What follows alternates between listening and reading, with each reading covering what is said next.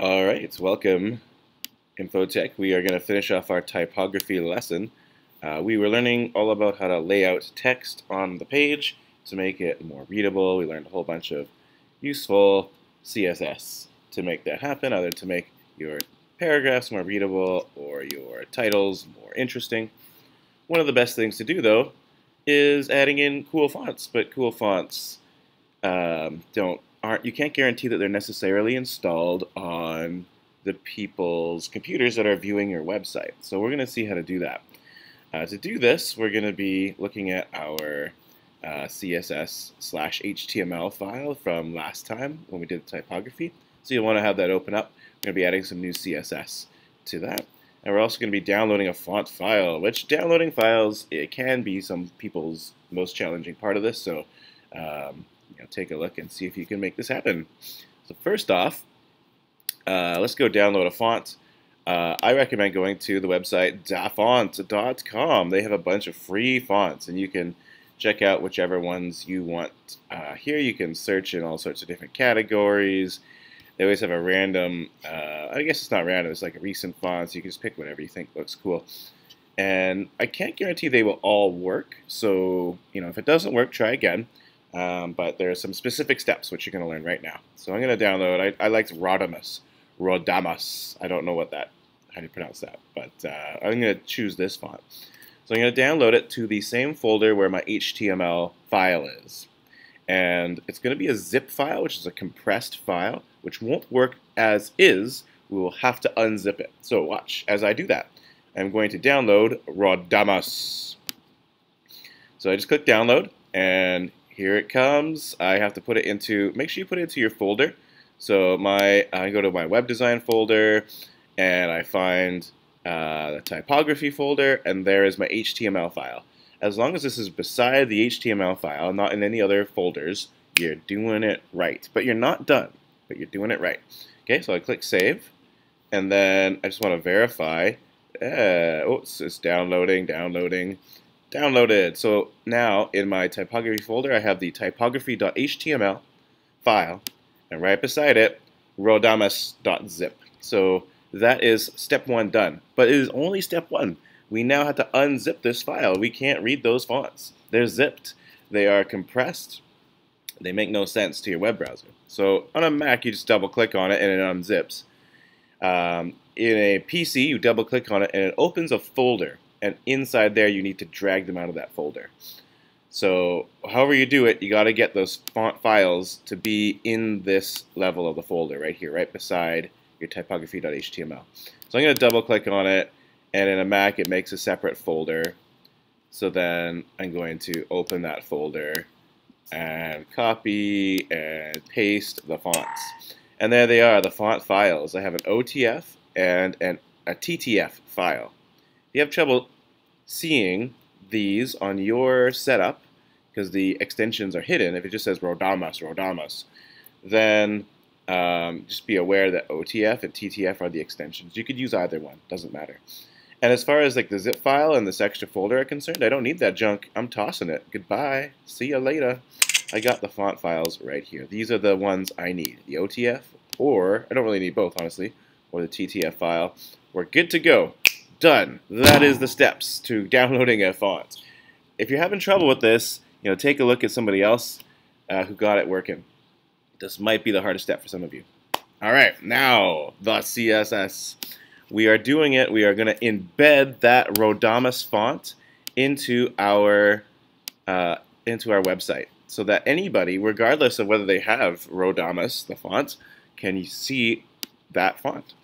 It'll make the page load a little bit slower, but don't worry about that. Don't worry about that, because internet speeds these days are, mostly just fine for downloading fonts. So here we go. I'm going to add in a new CSS selector. It's got an ampersand in front of it. No, sorry, it's not an ampersand.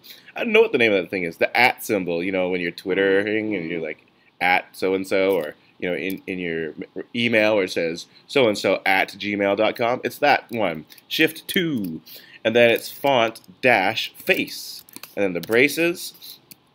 So this is going to allow you to embed a font. And what you do, first of all, is you do font family. And font family, this is essentially going to be the name you're going to give this font. You can call it anything you want. It doesn't matter what you call it. It doesn't have to be Rodamus. I can call it Font Boy or something like that. Like, you can call it anything, honestly. Then you have to give the source, which is the location of the file. So I'm going to put in the font's file's name. So you say URL. Oh, look, it even predicts it for me. And then it is, for me, Rodamus. And because it's in capitals, I got to capitalize it too. .ttf. So that is the CSS to embed it. There's a lot of ways this can go wrong. It's very peculiar. For example, if there's any spaces in your font file name, you're going to want to put single quotes around it. I don't think that's necessary without it. I'm going to put in the single quotes anyways, just to make sure. But if there's a space, it won't work unless you put the single quotes. Man, CSS, why are you so hard? But it's all good. So there's our @font face. We're not done because now we have to use it. Like right now we're using Verdana and Georgia. So Rodamus, get out of here.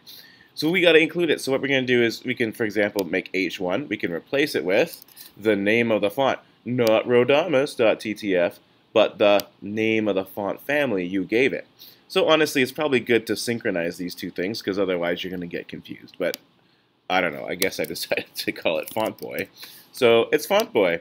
And now the H1 will be, oh, I know what Font Boy is. It's Rodamus.ttf, and we'll make it all work. I'm going to save it, and then I'm going to refresh it. Let's see what happens. Let's see, do I get the Font Boy? Hey, don't translate. There it is. Check it out. It is Rodamus. Now you might notice that the font is a lot smaller. And that's peculiar because I said 50 point. But you know what? Things are going to change when you use different fonts, and you just got to roll with the punches. It's no big deal. Just change the numbers. Maybe I'm like, okay, well, 200. Spicy. Spicy. Let's just see what 200 is. Whoa, that's a bit... I mean, it's kind of cool, I guess. Not really. I would suggest a little bit less. But, you know, I might actually be like, I might be down with that. I might think that's kind of cool. There's just so much space under here. My gosh. My gosh. But you know how to fix that. It's just the margins, right? Margin top, margin bottom. Hey, let's do it. Let's just go and make that happen right now. Let's do for the H1, let's do a margin top and margin bottom. That's the space outside of the element. Margin top, 0 pixels. Margin bottom, 0 pixels. And semicolon. And refresh. And, well... I still don't love it, but you know what? Like you can kind of make it work for yourself and play around with things. Probably the answer is just to make it a little less big. Unbigify it. Yeah, okay, I can work with that. I'm okay with that. That's starting to look okay. So that's embedding a font. You're going to want to do that with whatever font you want from dafont.com. Your choice. There's a lot of good ones, right? Feel free to go into these different areas, right? Man, fire. Whoa, so crazy. Eroded. Oh, man, look at those edgy fonts. Go to medieval. Get your old school on. You know, like have some fun. Have some fun with it. Download it. Remember to make sure your font files, the TTF, OTF, and possibly others, are in the folder, not just the zip file. And check out that sweet, sweet CSS. That will make it all work. Thanks, everybody.